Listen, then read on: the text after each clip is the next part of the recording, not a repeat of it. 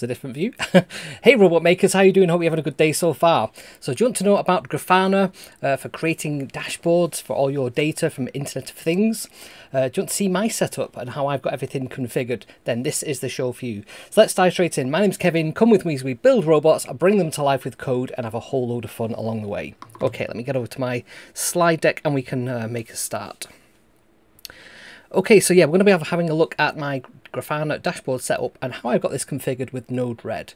We'll have a quick tour of Grafana, how it works and so on, what it can do, what it's used for, and then I'll show you my setup, which is configured using Docker. And then we'll have a bit of a play, a bit of a demo. So, and then of course we'll have the live stream Q&A, which is what it's all about. So what is Grafana? What can it do? So Grafana, and I hope I'm pronouncing it the way everybody else pronounces it, is a free open source data visualization and monitoring tool.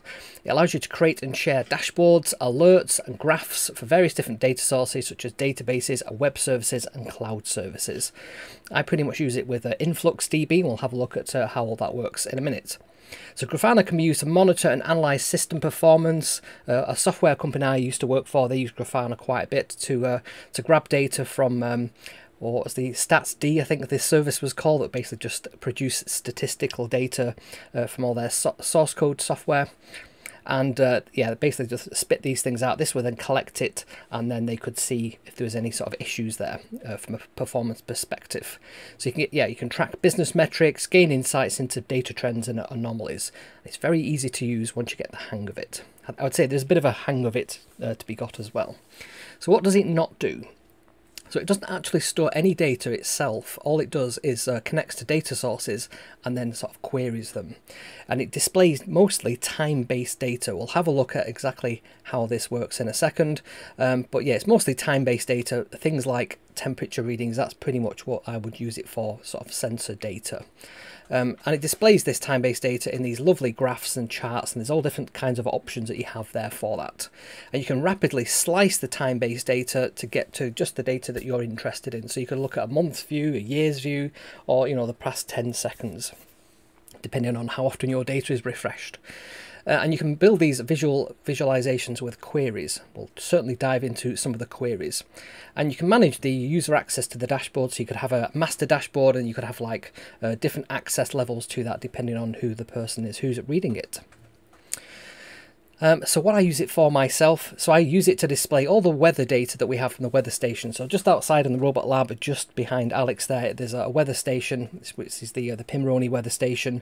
I think that's running on the weather hat. There is also an Enviro weather as well, which uses the same sensors, and it's got the anemometer, which is the it tells you how fast the wind is spinning. We have the what's it called, the weather vane, which tells you the direction of the wind that it's traveling in, and you also got the rain sensor as well. I think there's also like a temperature sensor, humidity, pressure, that kind of thing as well. I've also got a couple of extra sensors.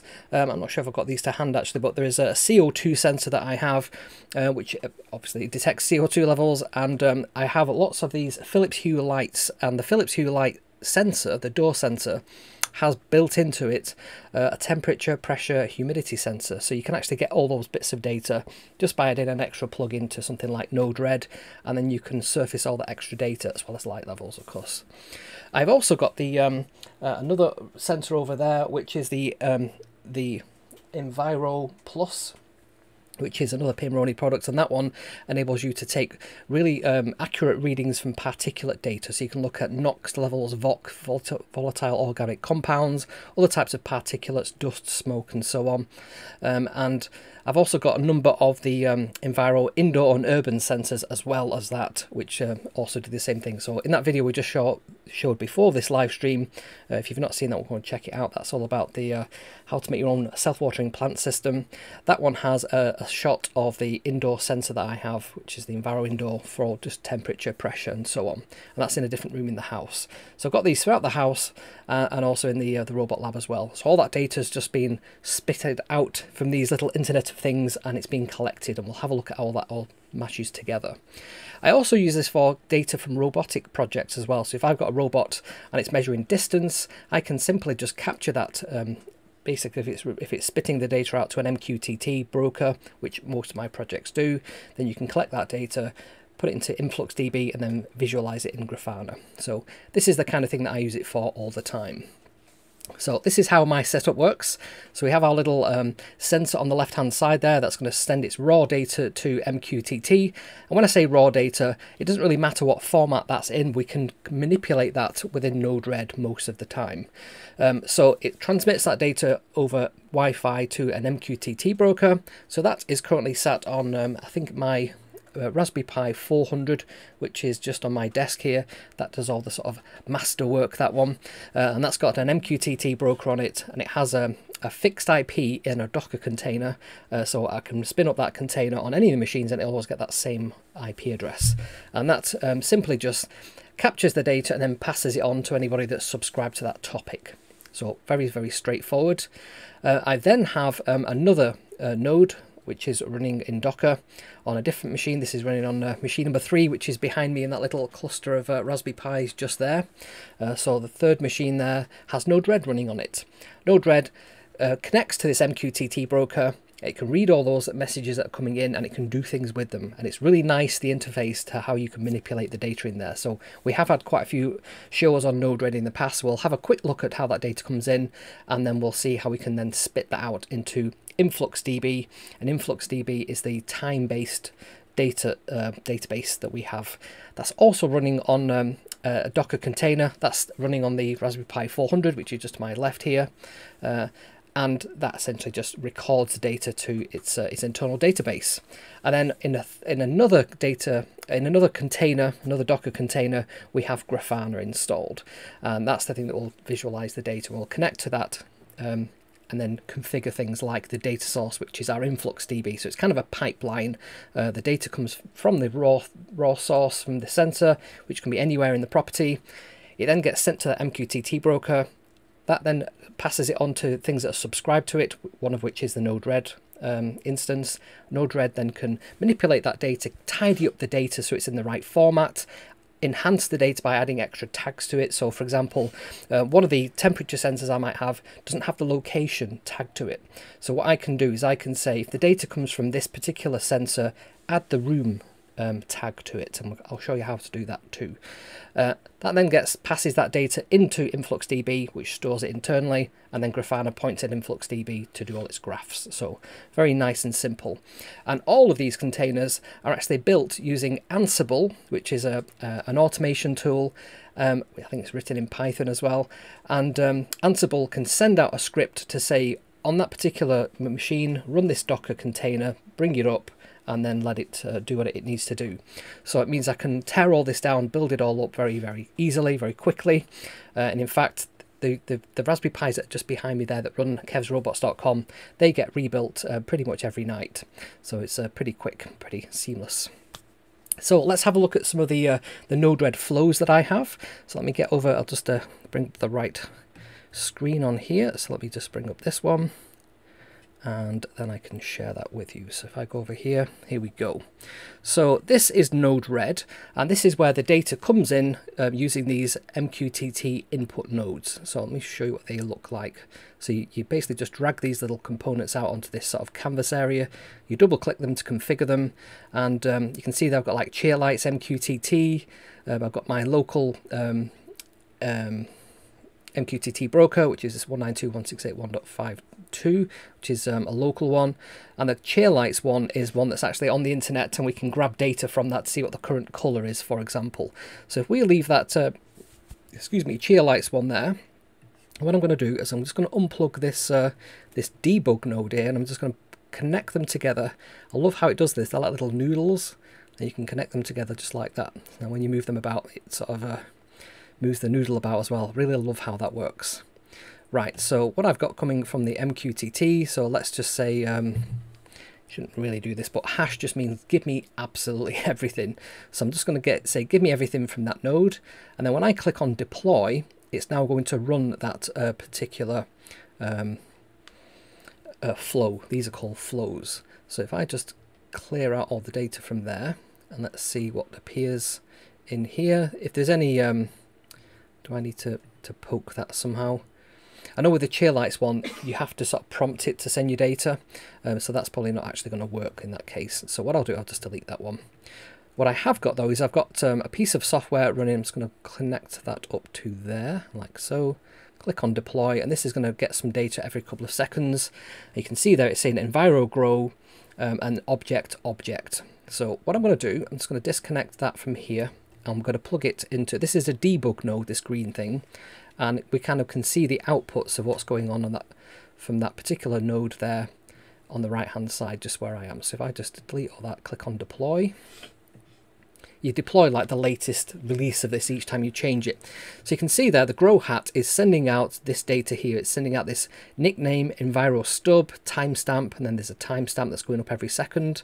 Readings, and that's an array of temperature, which is 25, humidity 90, pressure, whatever that is, luminance, the light levels, and then moisture A, B, and C.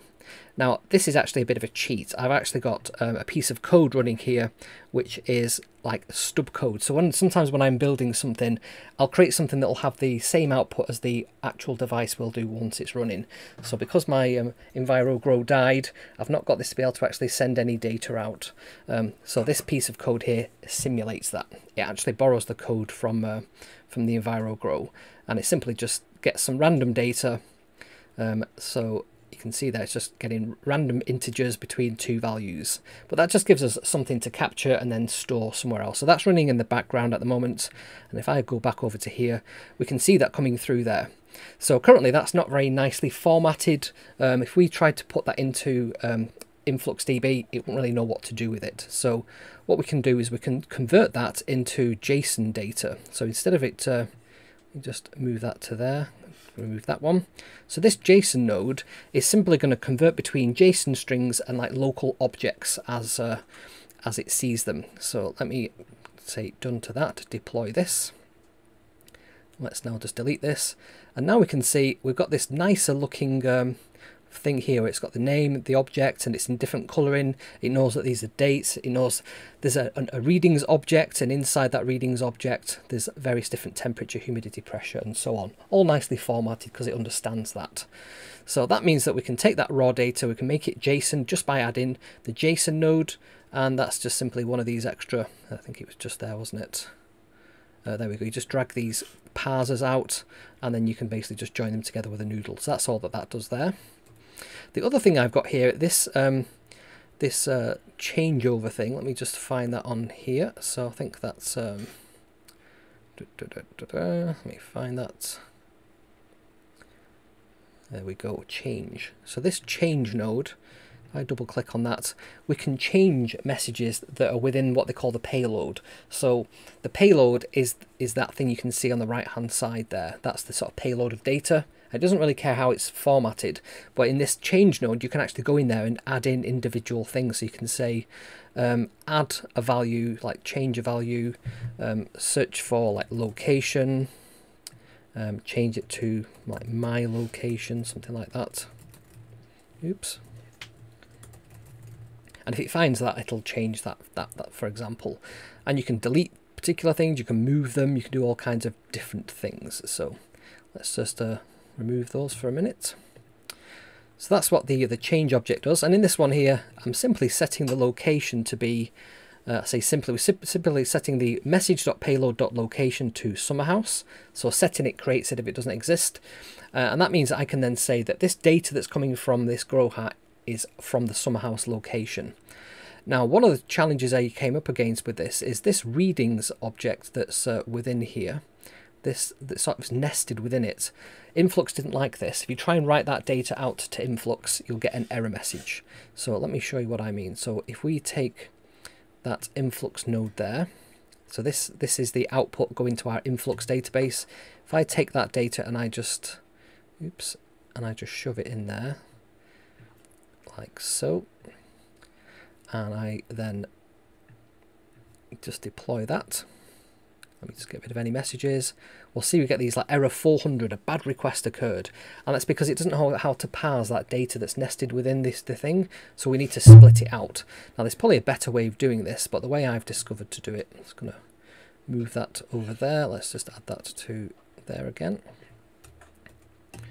Oops. Add that to there and then get rid of that one. There we go. And then deploy that.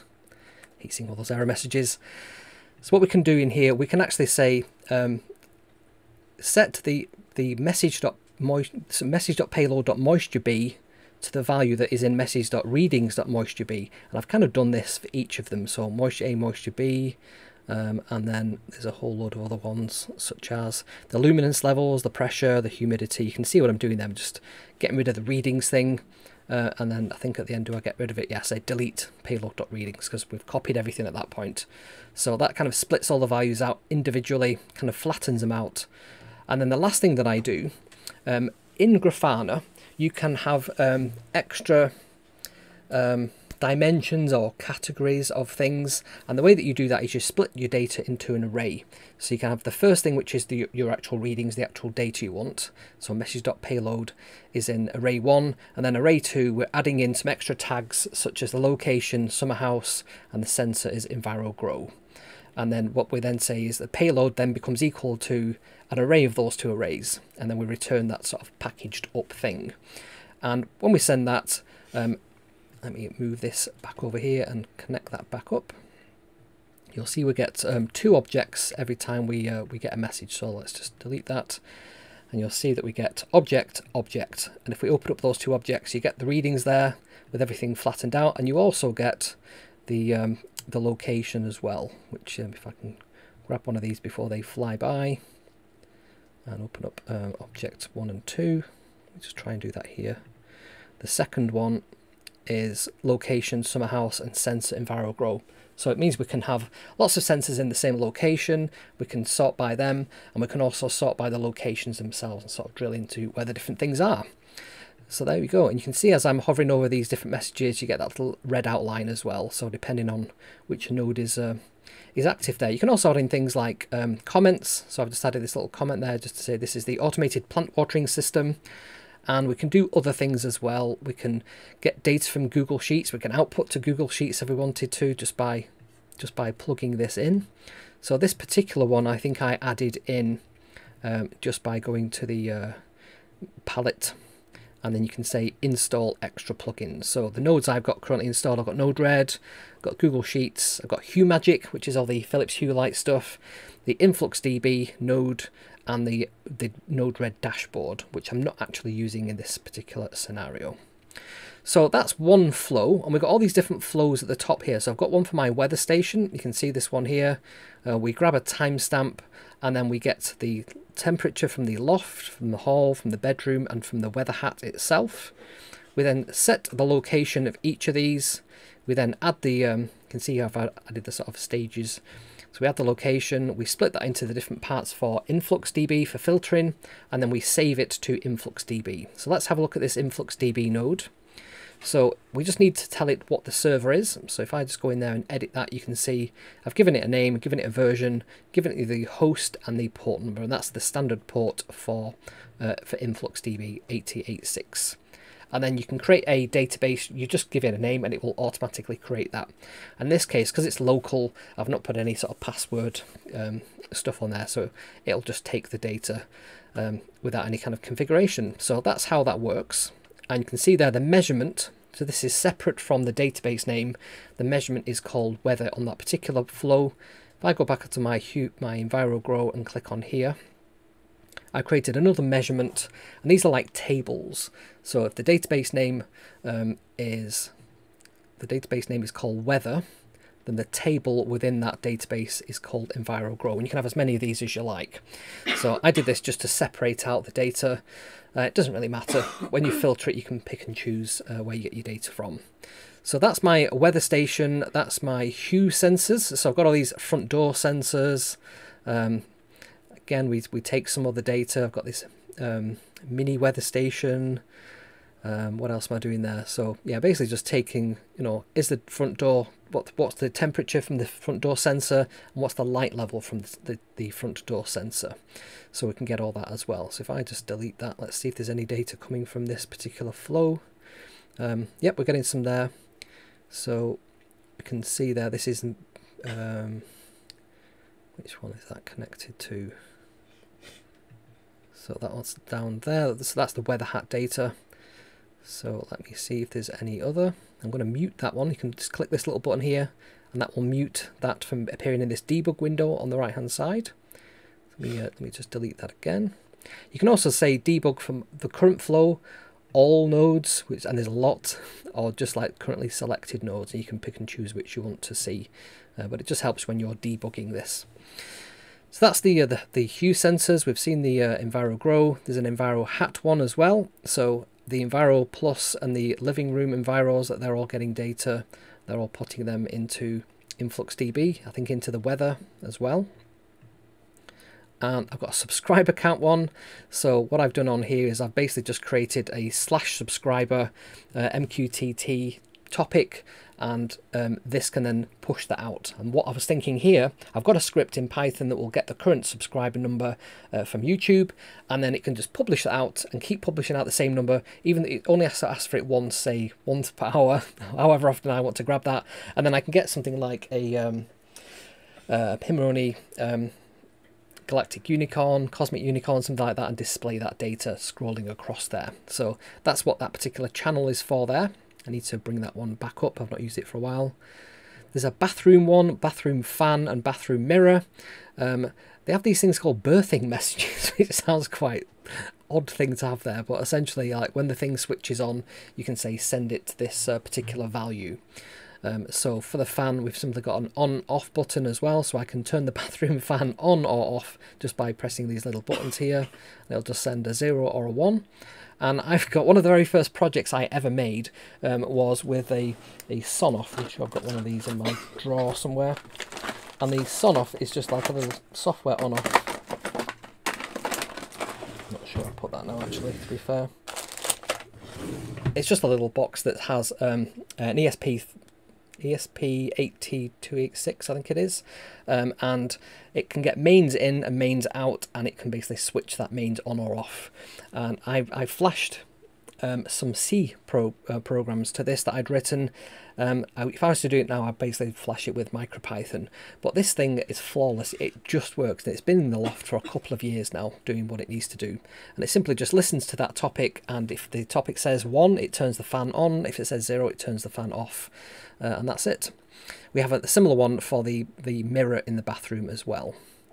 I've got another one for BurgerBot, so I can make BurgerBot turn left, right, stop, and then I can actually look at these. So I was saying before about we're not using the dashboard in this particular project. This one, if we look at these, we can actually bring up the dashboard. Let me see if I can find that on here, dashboard. If I click on that link there, I think it should actually open up that dashboard. So you can see there, I can control BurgerBot just by adjusting these two little sliders, and that's all part of Node-RED's functionality. That's the dashboard thing there.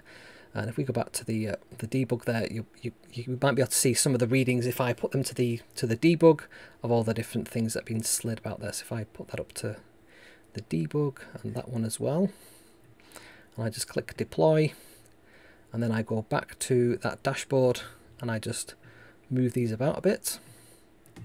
And I go back to that flow there.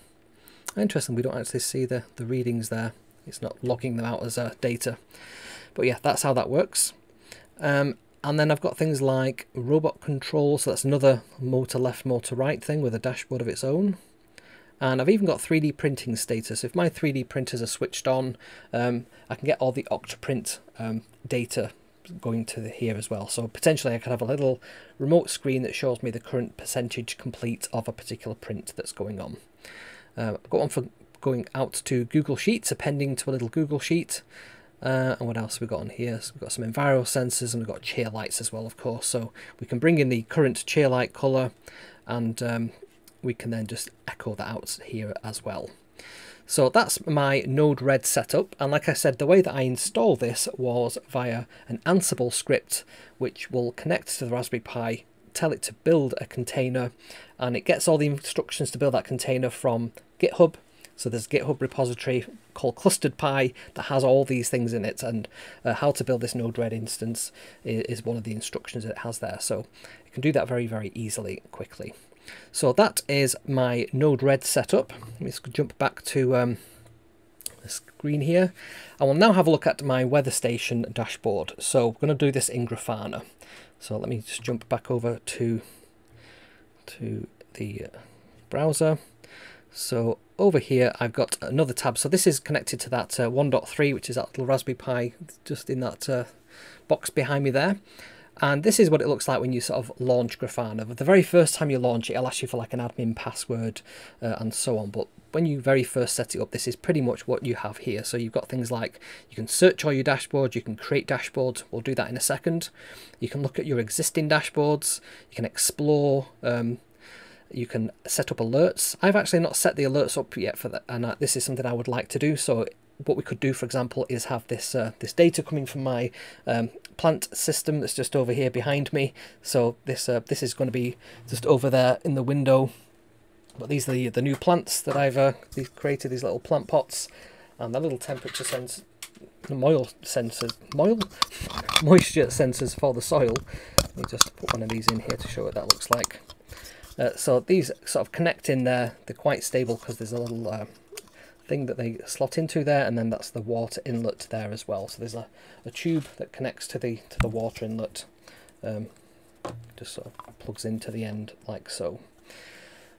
So once I've got the soil humidity sensors, soil moisture sensors, once I've got that data, if that goes below say 20%, so the plant's quite dry, I would want it to alert me, and I can then send that out as an alert and even have it pop up on my phone as a text message, for example. Okay, so let's get back to over here. So that's the alerts. We've then got things like data sources, which we'll need to set up to connect to the Influx database, and then we've got things like user management. So I think there's only like 2 users on here. So let's have a look at the data sources. So you can connect all kinds of data sources to Grafana. There's so many different data types that you can connect to. All the common ones, they've got things like Mongo, they've probably got Redis in there as well. We've got Splunk, Postgres, MySQL, or MySQL, Influx, which is what we're using now, and Prometheus. And there's even more you can search for and add in if they don't exist. So we're going to set up the Influx database, and we simply just say what is the URL of the server that we want to connect to. So in our case it was 1.10, I think, and then we can say what if there's any authentication required. We can fill out all those, and then if there's any custom headers as well. So once we've filled out all that information, we can then set up and test. So let me jump back to that one that we've got there here. So you can see there you go, 1.10 8086. I've not got any credentials set up on that one, and then we can say save and test, and we can see there data source is working, and the database that we're connecting to is called weather. So there we go. So let's have a look at some dashboards. I'll show you my existing dashboards, and then I'll show you how to create a new one. So my weather station dashboard looks a bit like this. This air quality sensor looks like it's gone offline. I think that's one of the ones that's outside that was running on a battery, so I'll probably just need to change the 2 AA batteries for that. But we can see there the gas levels, we can see the wind speed currently, we can see the dew point, we can see the maximum in the last hour, and then the average speed of the wind as well. What else have we got? If I just move me out of the way for a second, we've also got the light levels in Lux. We've got the different humidity levels. So the living room is very humid, it says there. Summer house is not very humid, and that's because we have an air conditioner which dries the air out. And then the loft, which is sort of in between. And then we've got the different temperatures. So the loft is 15 degrees, the summer house is 22.7. Not sure how accurate that is. I've got a big thermometer in front of me, and that says it's about 16 degrees. And on my air conditioning control, it says set to 18 degrees. So it's trending a bit hotter there. It's probably Alex underneath it being making it warm. And then we have things like the pressure levels. We've got the light levels. You can see there when I switch the light on. What time would that have been? So about, yeah, when we came into this, about 7 something or other, the light levels have gone up. I'm not sure where that's coming. Oh, that's coming from the living room, so that means the lights have gone on in the living room. And then there's a rain sensor, and we've got the various different temperature sensors as a chart, as well as a little gauge. And then we've got some other ones down here like wind speed, humidity, oxidization, ammonia, which is from the Enviro sensor, which isn't working at the moment. And then we've also got another gas sensor there. So they're all the different things, and each one of these you can sort of click into. You can click on the panel and view that sort of zoomed in. You can zoom back, and you can also on here change the time frame that you're looking at. So if we say show me the last hour, look how quickly it updated that. It's sort of in real time. Show me the last 3 hours. Now the further you go back, this is running on a Raspberry Pi, so if you go back like a month, it takes a little while to grab that data and crunch it. We can see there, you can see there's a tiny little slice missing there, and that's because at midnight each evening I think the things reboot, but that's only the last 6 hours. So let's go for the last 2 days, and it smoothed them out in fact. So downward pressure means that you're going to get like a storm, so that indicates that we are heading towards a storm potentially. And you can see the different gas levels there as well. You can see the change of things, and we can see there was a bit of rain as well, which is correct yesterday. And there's the wind speed. It doesn't get too bad where we're positioned here. So yeah, that's how we can configure that. We just drop that down, and then we can select the time period, or you can actually get really granular and say I want it between that date and that date there, for example, and it'll apply that time range to the data. So really nice to lay these out. You can refresh it right away if that's something that you want to do. And once you've changed anything, you can just save the dashboard by clicking that. I'm just going to leave it as it is. So let's create a new dashboard, and let's add a new panel to this dashboard. And this is where we get into how we can actually set up a query. So if I go into the from, we're going to select the weather, or let's select the one that we're running from our Python script, which is the EnviroGrow. And then when we set those two arrays before, which were things we could filter by location or sensor, we can then select that particular sensor, such as the EnviroGrow, or we could select the location being the summer house, for example, the robot lab. Next, we can select what value we want to chart. So for example, if we want to chart, let's have a look, the luminance level, we can do that. Let's in fact get, let me find something that it's going to be happy with. That's moisture A. So that really should start appearing on there. Now the fact it's not suggests to me that something is not happy somewhere. So what I'm going to do, I'm actually going to change my script slightly so that we can filter on this. So let me just find the bit that tells us. So the model environment, let's change the nickname perhaps. Live stream, let's call it that. And let's rerun this. Let's just stop it and then run it again. So because this is sending out data every second, we can very quickly go back and change that. So if I now go over here and I look for, let's just remove these filters and add, you can see that the data is actually coming in there now. So I'll leave that there. We don't need to go any more granular than that. And we can choose the different, so we've got one moisture level there. And this little alias at the bottom, this is what we want to name this thing, because otherwise it's just got this EnviroGrow mean, which is the way that it's grouping together the data. So let's call this one moisture A, like so. And it's time-based, and the grouping is, we're grouping it by time. So what we're actually seeing on screen here is representative of the change of data over time. And that's what it means by the grouping level. So what we can do now as well, we can change the title of the panel, which is up here. So let's just call this soil moisture. Let's just apply that. You can see there soil moisture, and we've got moisture A as one reading on there. And we can resize this just by dragging that sort of corner, or we can move it around depending on where we want to. And there's kind of like little tiles that it sticks to, and that makes it sort of align all the different panels nicely. So we can actually go back in there and edit it again, and we can add further queries. So we've got query A there. If I click on this button here, we can do another query. So we can get that EnviroGrow, we can get the moisture B. There's moisture B. Let's just call this one moisture B. Save that. And these are kind of overlaying a little bit, so it's a bit tricky to see what's going on there. We can zoom in just by sort of drawing a bounding box around them. We can see their moisture A, moisture B, and their values between 0 and 100 for the moisture level. And we can go back in there and we can add like a third one, which is moisture C. So let's just do that. So measuring the environmental grow, the field data is called moisture C, and we can just call that moisture C. Okay, so there we've got a bit of a mess of data. Now that doesn't look very easy to understand what's going on there, because everything's sort of too squished together. So we can go back in there and we can have a look down here and make this make more sense. So currently we've got 0 to 100, but we don't know what that means. What unit of measure are we using? So we can go over here to the standard options, we can click on what we want this to be, and we can just type in like percent, and there we go, percentage, and that's now added a little percentage sign to those to make that make more sense. And the other thing we can do, we can start to play around with some of the visualization options of this. So we could decide that we don't want to use lines, we just want points. So we can have points instead. We can make them smaller or larger depending on how we want that to look. We can have bars instead, or we can have, like we had before, lines.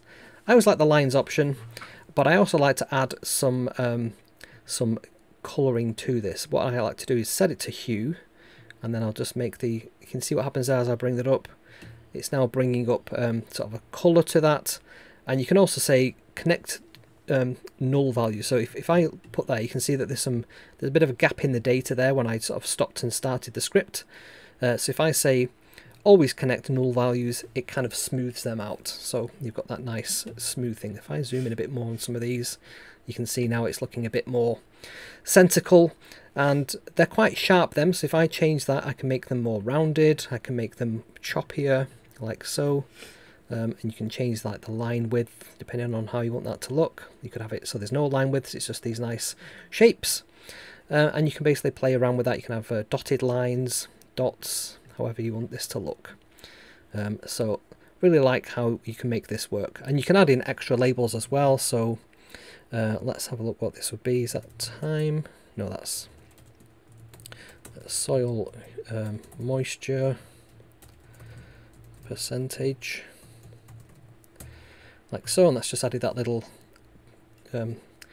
axis thing there, and you can set the minimum and maximum values of these as well. You can also turn off, I don't know if you can see this, there's like very slight grid lines. If you zoom in on the stream, you'll see that there's grid lines. We can turn those off, or we can have them on, depending how you want this to look.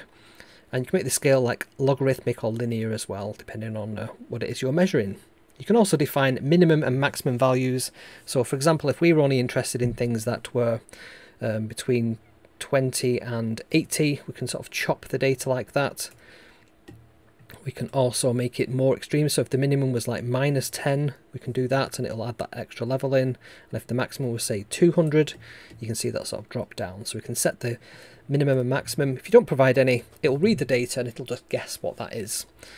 So that's nice and simple. And then there's also like a display name you can put on there as well for this. So we can just call this moisture, soil moisture, something like that. And you can even change the colour scheme depending on how you want this to look, and go for that rather funky looking thing there. And then there's our first panel. So we can resize this, and then we can add another panel in there. So let's click on this little add panel button, and you can actually move these around however you want. You can create a row that's got several panels within it, or you can have a look at their panel gallery and add further ones. But we just go in here and very quickly grab some other data. So I can hear it's raining outside, so I'm interested to know if we can get some of that data. So here are all the different, let's go for Robot Lab Outdoor. Let's see if there is rain, like so. And let me see, the fact it's not brought any data up right away means it's probably not got anything to show me just now. We can have a look over the past 24 hours. No, so that particular one isn't very good. Let's try rain total. Nope, what I'm going to do is get rid of that. So let's remove that filter. There we go. So that's the rain total. And do we think that makes sense as a visualization? Maybe we want some dots for this, but we can have like rain level. Okay, so we can have that next to there as well. I didn't give that a name, so I can quickly go back in there and just change that. And that's the alias there, so this is rain level. And maybe we want to have like the wind speed as well, so we can just go and click on that panel. We can add in another panel. We can go to here, go to the weather. Let's find the field, which is was it wind speed? There we go. We've got some data there. Let's just call this one wind speed. And let's have a look what else we've got. So up here we've got time series data. There's lots of other options we can have in here, such as like a gauge. So that's currently showing whatever the wind speed currently is. We can have bar charts. We can have tabular data if we want that, so we can see what the actual readings are. So and this is kind of how I imagine it stores it internally anyway. But time series data is stored in time order, so that's how it's easily it can easily slice the data, because it's stored in that sort of sequence. So it knows once it's gone back a certain amount, there's no more data to be had beyond that point. So that's the different types of things we have. We've got pie charts, we've got state timeline, we've got heat maps. That looks quite funky. Let's keep that. Let's just apply that. And then we can sort of decide how we want to arrange these. So you can move them around like so to make them all sort of the same size.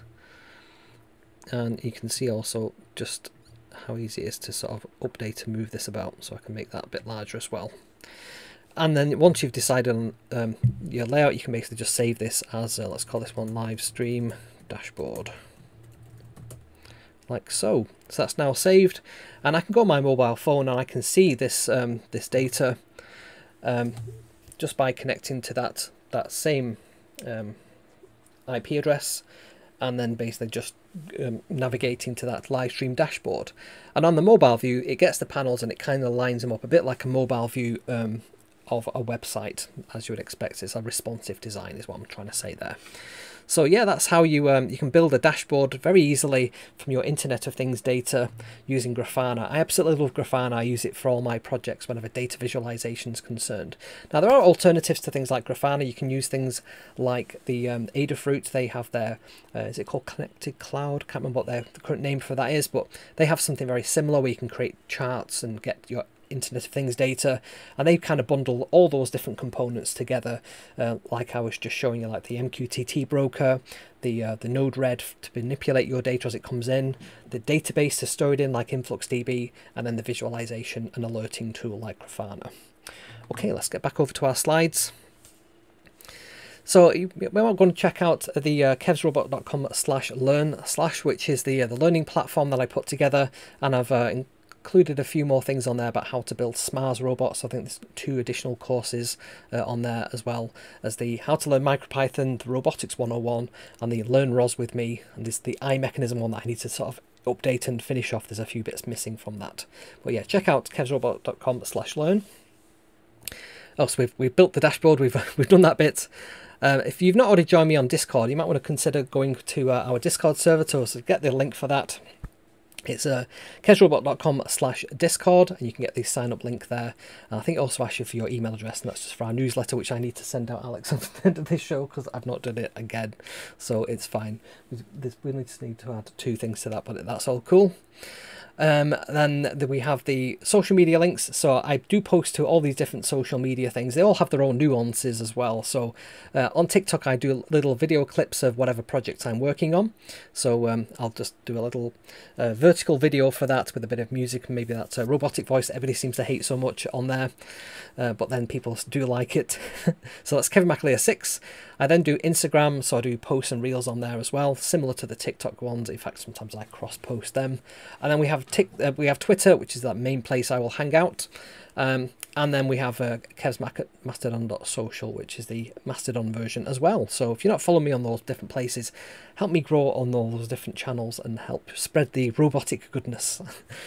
What else have we got? And if you want to help the channel, you can do that in a number of different ways as well. So you can do a super thanks, you can do a super chat if you're chatting now in the live. Let me make sure everything is switched on from the. There we go. And we've got that little buy me a coffee thing as well, which covers up my logo. If you want to buy me a coffee, like a physical coffee, you can go to kevsrobots.com/coffee, and there's a link to buymeacoffee.com to do exactly that. And you can also join the YouTube membership program as well. I think that's just underneath the YouTube main screen. There's a little button there to join after you've subscribed, I think that is. So thank you everybody who's already done that, and I shall give you a special shout out now as well. Let me just go down here. So I've got a new computer under my desk here, which is the Mac Mini, and it has this weird feature where you can actually scroll onto the screen of the other computer just by moving your mouse about, and it's really disconcerting because I haven't actually connected that up. It's just there, and sometimes when I move my mouse about, it just appears on the other screen, and I'm like, oh, I didn't know you could do that. So that's pretty cool. Right, so let me just click on that and we can progress to our next one. So yes, supporters. So yes, thank you to everybody that supported the show so far. We've got our usual lineup of people who've been really generous. So Roland very generously donated. It was more than just 2 actually. Was it about 4 coffees I think, Roland, you bought, which is very, very generous. Thank you very much for that. We've got Marcus, we've got Braun SL, we've got Carol, and then we have some members of the Buy Me a Coffee membership program, which is John, Tom, Keith, Shemi and Steve. And then YouTube members, we have Jose, we have Dale, we have Skipper Banks, we've got Sadiq, Jeff, we have W. Peabody, we've got Bill, we have Hans from Chairlights, Michael, Fraser, Jean-Paul, and of course Tom. So thank you everybody who did that. And if you want to join it and have these your name on the credits, just go to kevsrobots.com/credits. I've got really clever with these shortcuts and how to do redirection. That was something I learned a little while ago. So yes, I think that's everything I've got for you today. So yeah, I did a little video before this. I was trying a new approach to doing these videos. So I basically recorded a video. It took me all week to record little bits of it and put it together, and it's all about how to build this self-watering plant system using this. It was first the EnviroGrow, but then I had to I killed this one. It drowned. I basically left that little USB connector underneath the water line in the tray that it was in, and it basically just shorted itself out, and it's dead now and it doesn't work. But I ordered another one because I love those so much. And yeah, I designed these little pots. The first iteration of the pot was a little bit too small, and what happened was that sensor, which you can just see like so, it wasn't deep enough in the soil, so that's the very top level of the soil there, and the actual level of the soil from the pellet was way down, so there was probably like less than 10% of this sensor actually in the soil, reading the soil humidity. So it kept going, oh, you're dry, you need more water, and kept pumping water. These work very effectively from the tube, a bit too effectively, and in the very bottom of this there's some sort of drainage holes as well. You just see on the bottom there the drainage holes. So I did a larger version, printed this larger version, and this works really well. It's heavy, it's got like wider feet so that it stays very stable, and the sensor is now completely under the soil, so that works well. And also the other thing is, on these ones the water inlet was in the side, and that meant that after it pumped water in, and because the water level is lower to stop that siphoning effect, it would actually pull the water back, and any soil that was loose would also come down the tube, which isn't great. So on this newer version, you can see that the water inlet is actually higher up, so it's pointing down at the top of the soil rather than underneath. So I absolutely love these. These are really nice design, really fun to do in Fusion 360. It only takes a couple of steps to do them as well, so they're really nice. You can grab those over on kevsrobot.com. There's a, let me bring it up, there's a blog article that I wrote just about that. So let me just bring that up. I can show you that just over here. So I go scroll down, you can see the 2 videos what we're just doing now, and then there you go, build a self-watering plant system. So you can go on there and grab the files. So there we go. Wait for that to load up. There we go. So there's the video, there's the bill of materials, the 3D design, and then the actual files themselves. So you can grab those for free. You can also grab the Pi stand, which is the stand that I created for the Grow Hat, and the Raspberry Pi Zero. They look like this. And yeah, I did a video about those using the air quality sensor, but yeah, that's the lineup. So we have a Pico one, a Zero one, and a full-size Raspberry Pi one. They work really well. I'm really pleased with how they came out. So this is the point in the video where I'll say thank you so much for watching, and I shall see you next time. And for people watching live, we can have a bit of a Q&A. So let me have a look what people have been talking about. So Shemi was talking about the when I was dropping things. I didn't drop it. It was gravity just assisting me, wasn't it? I only dropped one thing so far. I look a bit shocked there. I deleted the email. Have you? Oh, it's alright. I'll find it. We might be able to undelete it. What else have we got? So they were saying I had a Korg keyboard for a while many years ago. I missed that keyboard. I had a Korg Poly. We had one at, when I was at school. In high school, they had a Korg Poly, this great big thing, and it had this little joystick on the end, and you could change like the phase or the pitch just by pitch bending. It was trendy in the 80s, and I loved that keyboard. And then many years later, when I was I'd just finished being a student, I thought I want to buy a Korg Poly and have one because I just wanted one so much. And there's like a famous music store on Oxford Road in Manchester, and they had one. And it was actually quite affordable, so I grabbed that. It needed a bit of repair. I think some of the pots on the joystick, there's basically just two pots, like a left and a right. They just needed cleaning up, and yeah, it worked fine. I had that for quite a while. I love that keyboard. So Vince says, evening from Colchester. Evening Vince, how you doing? So Dale says, I'm starting to work through my TinyML cookbook with Gianmarco Lodis. Yeah, interesting. Tim says, if I had the pants, I'd build my own. If it's pants, I'll build my own. I think if you had pants, you'd build your own. Yep, go for it. Honestly, it's these are a great product. I just misused it. I basically just had it sat in the water. I mean, what was I thinking? How did I not know that that would eventually happen? The reason I like these is because they're battery powered as well. They're really small. They've got that Pico, and they've got all the connectors and everything you need, and all the temperature sensors in a tiny little board. So I really like them. I'm really disappointed that I killed it. Our robot's complaining that I do need to let that go actually at some point. So Vince says, really cool. I already have an MQTT broker on a Raspberry Pi. Awesome. Me too. InfluxDB is I've never been able to get running, so paying much attention. I found it quite straightforward to set up, if I remember. I can actually bring up, well, while we're looking, let me just go over to GitHub. Me and then clustered Pi. And then let me find you what we are looking at. In fact, that might have been... Let me go over here. Right, so over here, this if you go to github.com/KevinMcAleer/clusteredpi, there's a playbooks folder in there, and I've got all my all the different scripts I have. So you can see there's one for Grafana, there's one for InfluxDB, and that's how it installs Influx. It's as simple as basically run that command there, which will say docker run put 8086 8086 8083 8083, and then use the volume. So basically just create a local folder influx db slash, and that means map influxdb to var lib influxdb, and then install influxdb 1.8. so that's the version I've installed on there. Ignore errors equals yes.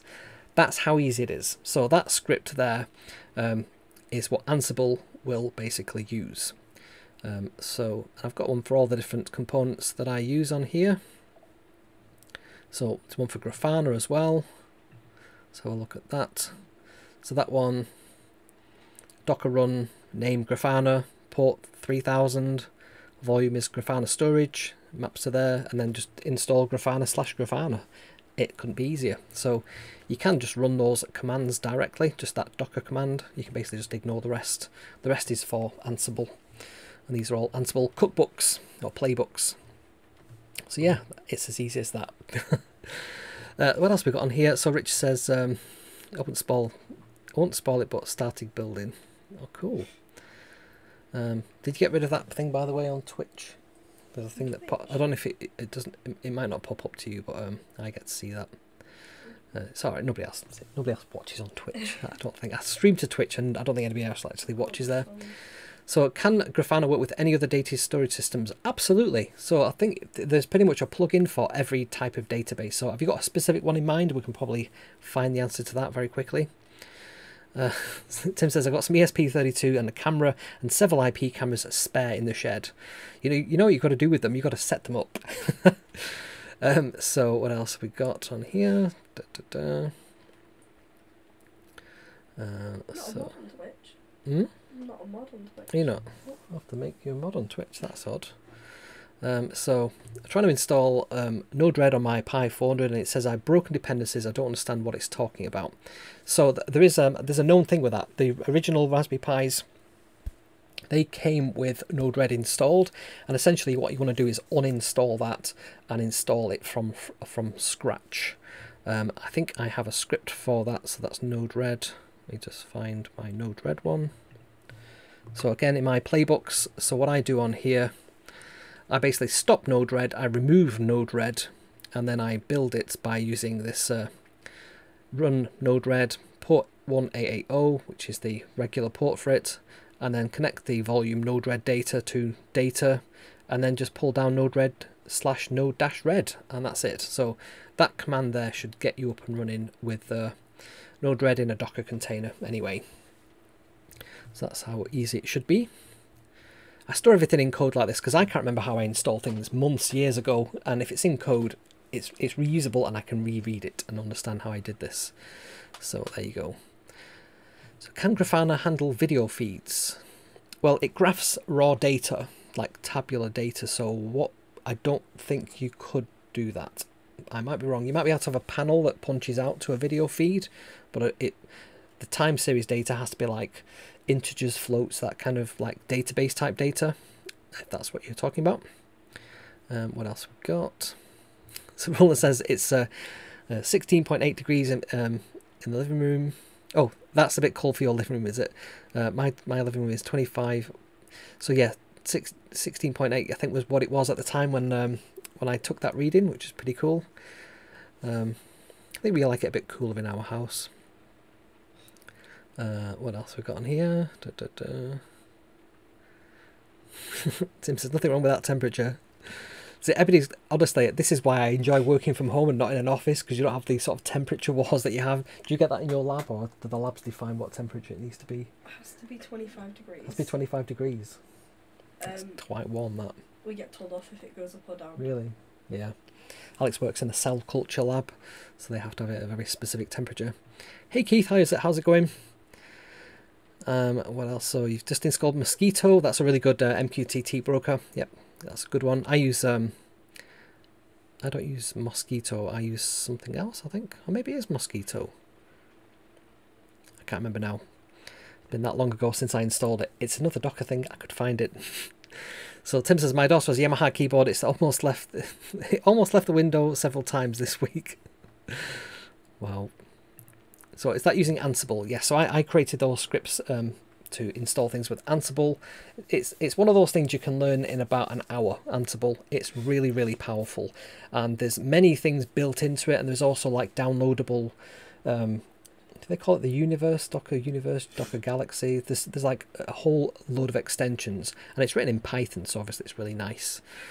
Have you added an SSD to a Raspberry Pi? Yes, I have one. That Raspberry Pi just at the back, just there, has an SSD plugged into it. What I did have to do, I did have to get a very specific cable, because not all USB to SATA connector things are supported. So if you, I think Pi Hut do them, I think Pimroni do them as well, but there's like a SATA to USB connector that you'll need to get, and that is the thing that will make it work or not work.